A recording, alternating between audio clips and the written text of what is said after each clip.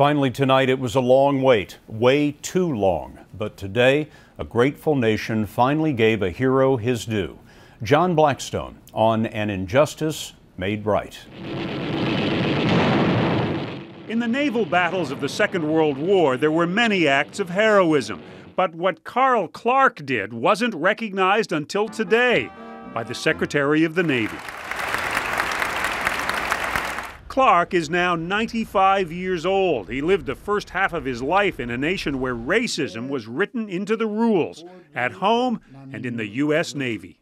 In 1936, when I joined the Navy, a black man could be nothing but a servant for white officers. In May 1945, he was on the destroyer Aaron Ward when it came under attack by Japanese Kamikaze pilots. He was on firefighting duty with 7 others. First plane hit.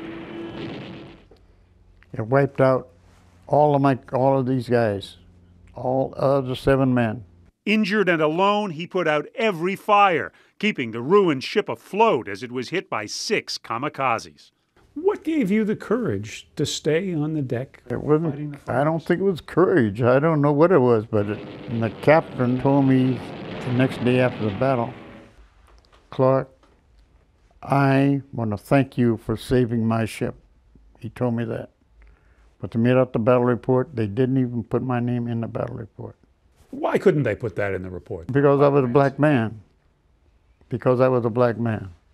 Clark figures the Navy just couldn't admit that a ship full of white sailors was saved by a black steward. 2 years ago, a local congresswoman took up his cause, and today, 66 years later, he was finally awarded a medal for distinguished service in combat.